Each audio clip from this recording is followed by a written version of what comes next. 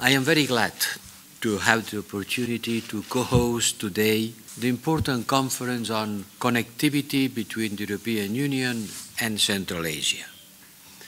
This is another great opportunity to give a new impetus to the European Union Central Asia cooperation and increase the relations among these two regions.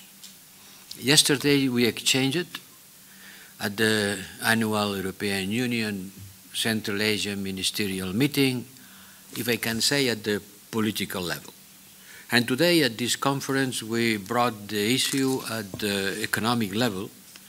Our purpose is to bring closer Europe and Central Asia. To bring closer using what we call Team Europe, which is a consolidated action of the member states of the European Union, its institutions, and our financial capacities. We understand better the enormous potential of our relation. You are already, the region, a significant part of our energy imports, and this will increase in the future. We plan to increase our investment in infrastructure and connectivity around the world through this idea of a global gateway to an amount until 2027, it means in the next 4 years, of about 300 billion euros. And Central Asia must be part of this effort. So I am glad to announce today that we are launching 2 Team Europe initiatives in Central Asia. I'd like to be concrete, to set up both the green and digital agenda. First, and we know how important it is, water.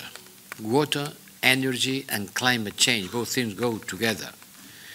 An initiative on water and climate and energy that will contribute to managing one of the most important resources of the region, water and energy resources, sustainable, addressing environmental challenges and tackling climate change. And the second one is our initiative on digital connectivity that will enhance Central Asia access to the global internet through satellite connectivity. More and more, the outer space will be the new field of development of telecommunications. We cannot expect to send a cable. There is a space, there is the satellites. This is the best way of connecting people. Power politics is on the rise globally, and the system of international rules and law is being tested and undermined. And we have to work together on defending this multilateral system. Let me say that without international law, we cannot engage in trade.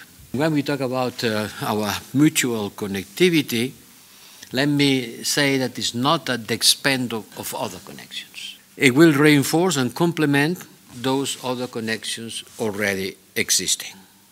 We have an enormous potential, and we will walk the path to growth and prosperity that has to be fair, secure, green, and sustainable.